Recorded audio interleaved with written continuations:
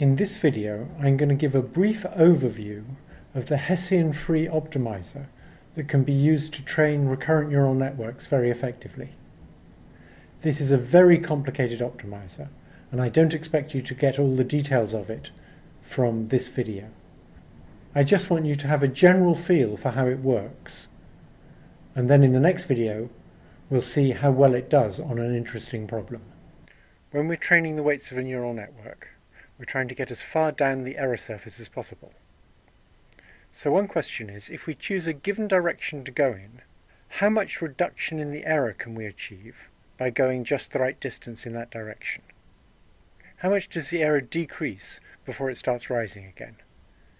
And here we'll assume that the curvature is constant, i.e. we'll assume it really is a quadratic error surface.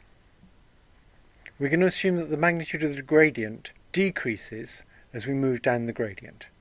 That amounts to assuming that the error surface is concave upward like a bowl.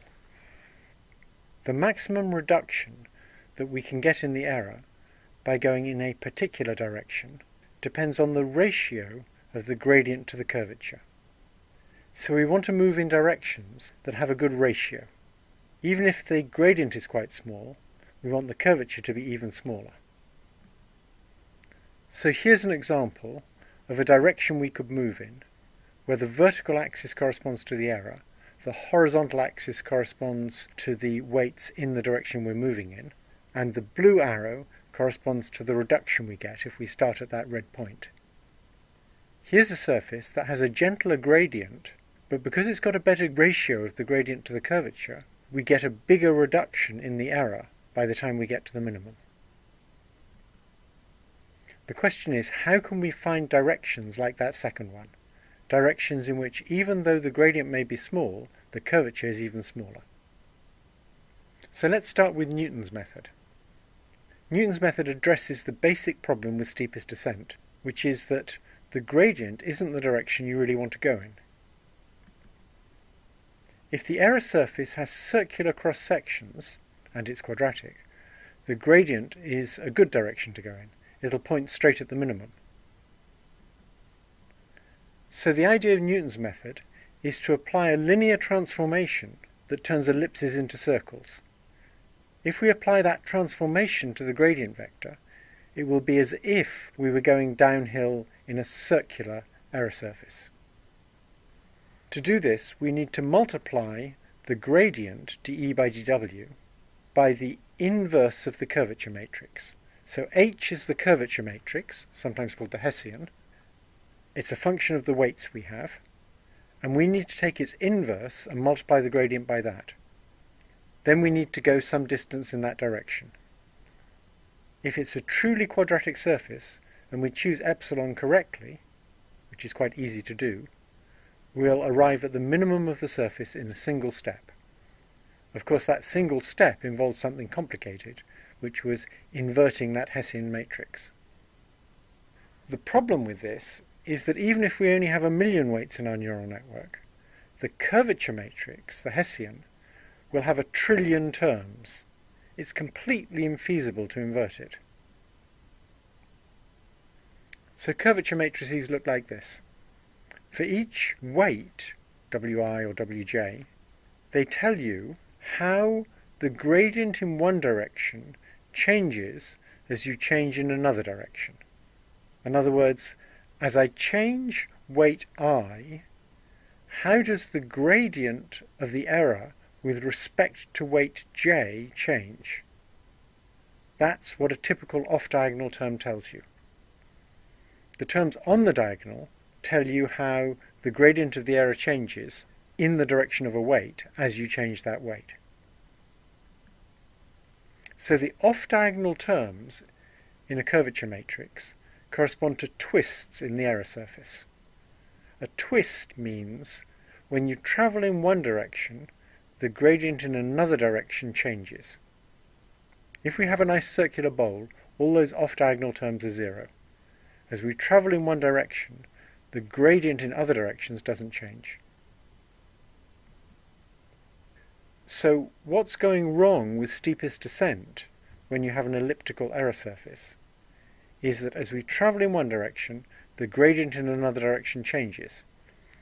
And so if I update one of the weights at the same time as I'm updating all the other weights, all those other updates will cause a change in the gradient for the first weight. And that means when I update it, I may actually make things worse. The gradient may have actually reversed sign due to the changes in all the other weights. And so as we get more and more weights, we need to be more and more cautious about changing each one of them, because the simultaneous changes in all the other weights can change the gradient of a weight. The curvature matrix determines the size of those interactions. So we have to deal with the curvature. We can't just ignore it. And we'd like to deal with it without actually inverting a huge matrix, because the matrix has too many terms in a big neural net. One thing we can do is to just look at the leading diagonal of the curvature matrix and make our step size depend on that leading diagonal. That helps a bit. It will get us to make different step sizes for different weights. But the diagonal term's only a tiny fraction of the interactions. So we're ignoring most of the terms in the curvature matrix when we do that. In fact, we're ignoring nearly all of them. Another thing we could do is try and approximate the curvature matrix with a matrix of much lower rank that captures the main aspects of the curvature matrix. That's what's done in Hessian free methods and LBFGS and many other methods that try and do an approximate second order method for minimizing the error. In the Hessian free method, we make an approximation to the curvature matrix, and then we assume that the approximation is correct. So we assume we know what the curvature is, and that the error surface really is quadratic.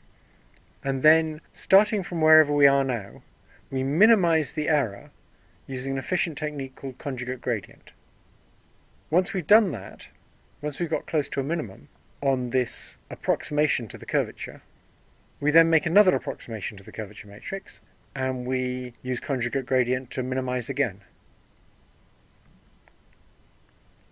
It's also important in recurrent neural networks to add a penalty for changing any of the hidden activities too much. That would prevent us, for example, from changing a weight early on that causes huge effects later on in a sequence. We don't want to get effects that are too big, and if we look at the changes in the hidden activities, we can prevent that by penalizing those changes. If we put a quadratic penalty on those changes, we can combine that with the rest of the Hessian free method. The last thing I need to explain is conjugate gradient, and I'm just going to explain that briefly. Conjugate gradient is a very clever method that, instead of trying to go straight to the minimum, like in Newton's method, tries to minimize in one direction at a time. So it starts off by taking the direction of steepest descent and goes to the minimum in that direction. That might involve re-evaluating the gradient or re-evaluating the error a few times to find the minimum in that direction. Once it's done that, it now finds another direction and goes to the minimum in that second direction.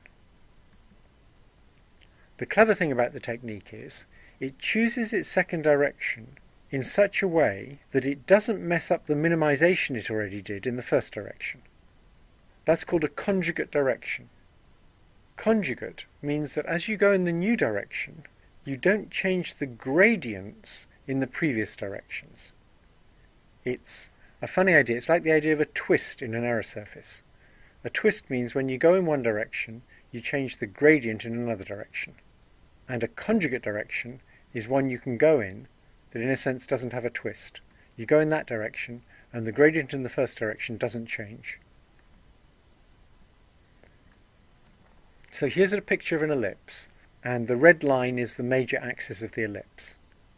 We start off by doing one step of steepest descent all the way to the minimum in that direction. And if you think about it a bit, you can see that the minimum won't actually lie on the red line. On the red line, the gradient will be 0 at right angles to that red line, because it's the bottom of the ravine. but the direction we're going in isn't actually at right angles to that line. We can make a little bit more progress by making a small step at right angles to the red line, and then a small step along the red line. Since the red line slopes down towards the middle of the ellipse, that's going to make some progress for us.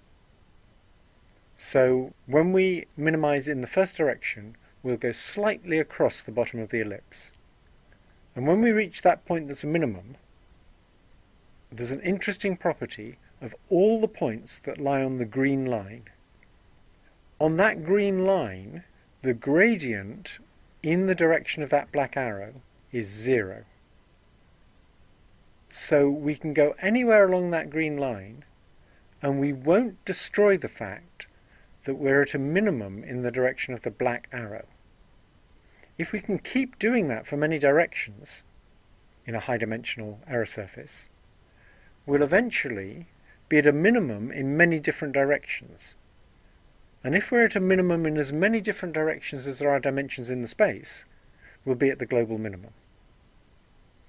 So, we take this first step of steepest descent, we then figure out, and I'm not going to explain how we do that, we figure out the direction of that green line, and then we do a search along the green line to find how far we should go in order to minimize the error along the green line, and we take our second step, like this.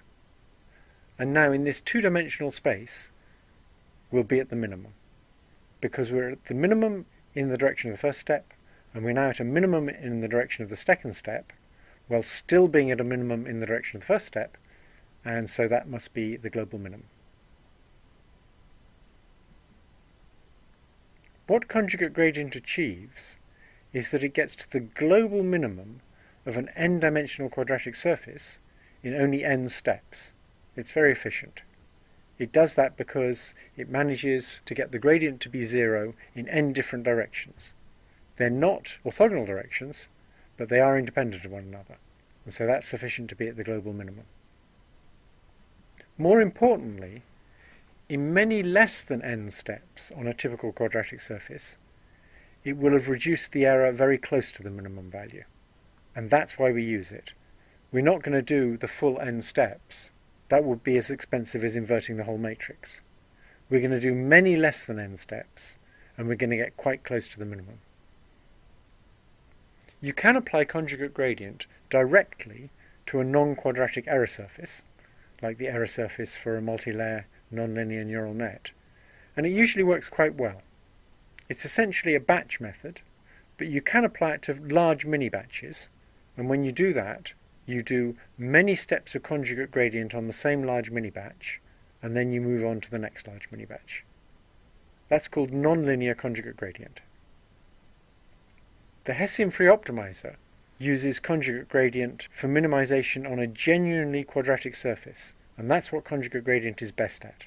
It works much better for that than for a nonlinear surface. This genuinely quadratic surface that HF is using it for is the quadratic approximation to the true surface that was made by the Hessian free method. So it makes that approximation. It uses conjugate gradient to get close to a minimum for the first approximation, and then it makes a new approximation to the curvature and does it again.